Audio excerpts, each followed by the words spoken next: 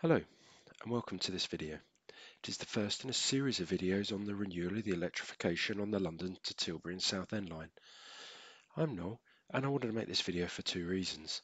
Firstly, if like me you're at home due to coronavirus, I wanted to make a video that was both informative and distracting for me. Secondly, a few events have been cancelled due to the coronavirus, in particular the Rail Human Library.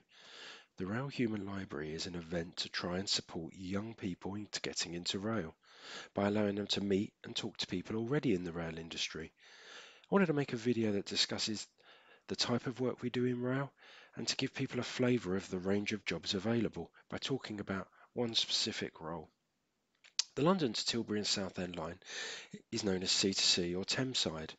I personally know the line very well. I'm from Southend-on-Sea and from a young age this line was a big part of my life. From trips to London to see museums to my first commuting to work. It means something special to be working on this project. Electrification on the line started in the late 1940s in DC, and electrification continued in 6.25 kV and eventually to 25 kV. And the area we're looking at was predominantly finished electrified by 1961. Now 60 years later, its life expired and the route will be renewed. We're renewing this to improve performance for passengers. This is the first video that explains that renewal.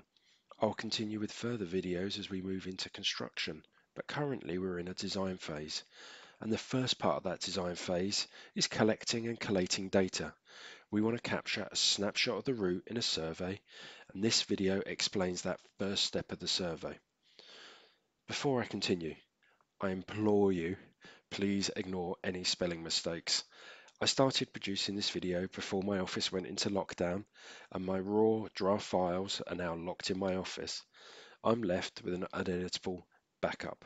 So despite noticing some grammar and spelling mistakes, I can't edit them. So let's go into the main video.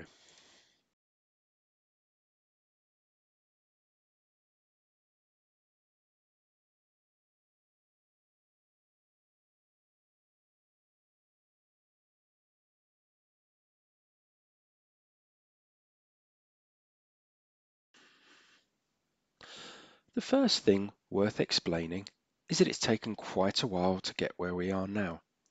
With most projects, there is a phase of scope writing and tendering. After this, we decided to undertake a point cloud survey of the route to capture the current infrastructure.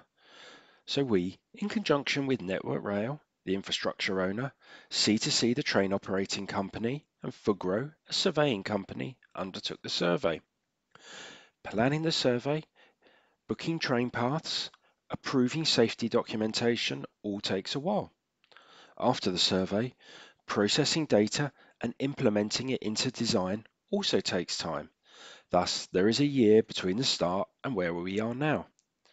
This has also involved different people, professions and skills. Planners, train maintenance staff, project managers, surveying engineers, safety staff, engineering staff to write specifications and plans, commercial managers, CAD managers, and document controllers to name a few. The survey equipment is train mounted as you can see. The equipment is also self-powered with batteries. We did a series of train runs over several days. However, on the day I filmed, we focused on the East Ham, where the train depot is, to Leigh-on-Sea section. We did numerous runs with the survey equipment on each end of the train, facing different directions. It really took a full day, from early in the morning to the evening.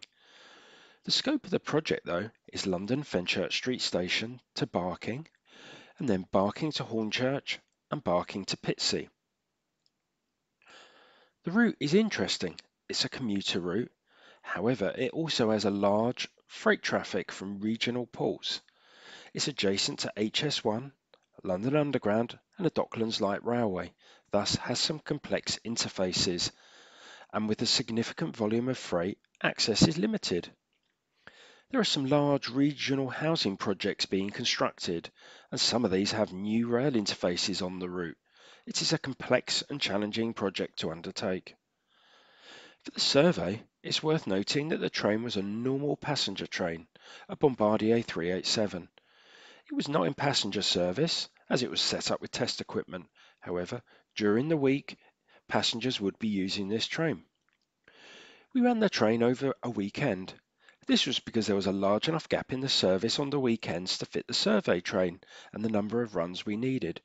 Also, on the weekend, there was a spare train that we could use. The survey is essentially capturing the infrastructure and its relationship to the tracks. The datum for us is always the tracks. Electrification overhead line equipment needs to be positioned to the track because that's where the train is. Two questions we tend to be asked. Firstly, why do we need to do the survey? And secondly, why did we use the survey method chosen? To answer the first, we need an accurate picture of the existing railway. The line was electrified in the 1960s, and records tend to be poor. There has been ad hoc modifications since then.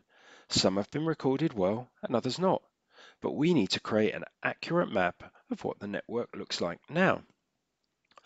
To answer the second question, why did we use this method? Well, it has a lot of advantages. Firstly, it saves boots on ballast. By mounting train equipment on the train, we took a lot of boots off ballast. We did everything on the train, rather than walking up and down the line with survey equipment. On a very long section of track like this, moving up and down with a traditional method, which is survey equipment on a trolley, takes a long period of time. It's safer to keep people on the train than have them walk the track. Using train-mounted survey equipment does mean a slight loss of quality over slower mounted trolleys. However, there is a huge time and safety improvement. We will, though, for some discrete places, come back and do conventional surveys. Each survey run we undertook improved the quality, so we overlaid multiple runs to build accuracy. By mounting equipment at different ends of the train on different runs, we captured different sides of bridges and structures. Later, we also combined this with road surveys to create a complete 360-degree model of some bridges. For a long line of route survey, this methodology is becoming quite tried and tested in the UK. From the video, you can see there was fog early in the trip. As it is a laser survey, it was not impaired by fog, but later on in the afternoon the fog cleared so we could capture good quality video and photos. The survey is part of a suite of surveys we undertook, such as ecology or looking at structure condition. The aim was to fully understand the route. We are designers, and for us the survey is useful as it contains data measurements with GPS measurements, georeferenced videos and photos.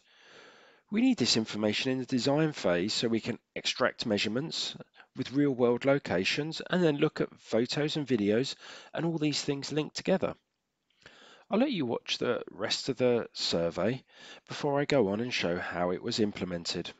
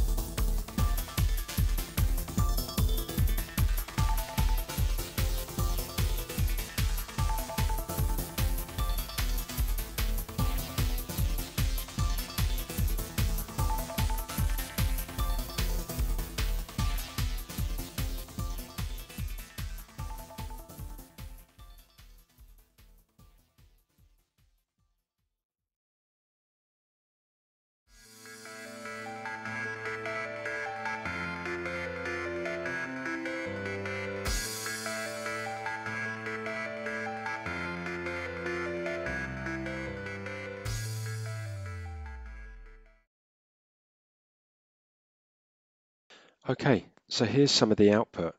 All that data is combined into a model, and you can see that here. It's integrated with photos and videos as well in that model. And we can use this to create a virtual twin of the existing route. And the integration allows designers to use those point clouds and integrate them into their models. It also allows them to seamlessly integrate and move between the different mediums. So you can measure from point cloud, but then look at photos to understand the context. And remember, all the points you can see here have 5mm accuracy, so they can really be used for detailed design. Every point is GPS referenced, so if you want to say tell someone in the construction team a real point in space, we can give GPS data. From here we move on to design, which I will make into my second video, but for now I wanted to show you the output.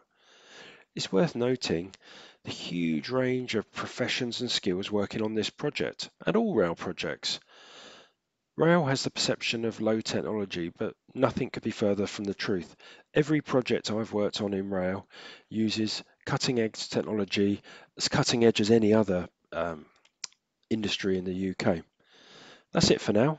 I'm making video number 2 on the design phase over the next couple of months, but for now, thanks for watching.